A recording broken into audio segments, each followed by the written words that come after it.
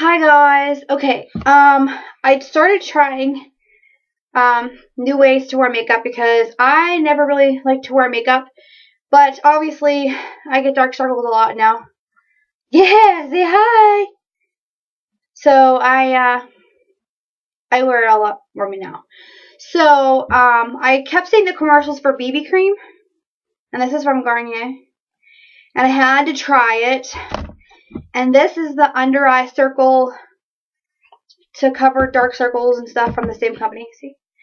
And I put the under eye circle stuff under this eye and not under this eye. And I can seriously tell the difference. And I was really excited because I was a little skeptical.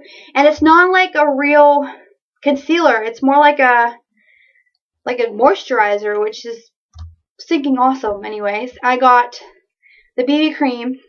Put the BB cream on this side of my face. Boop, boop, boop.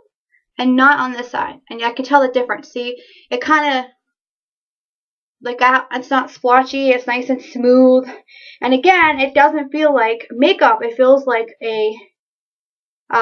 losing my mind. It just feels like moisturizer on my face. And it's pretty easy. And I'm going to wear this, I guess.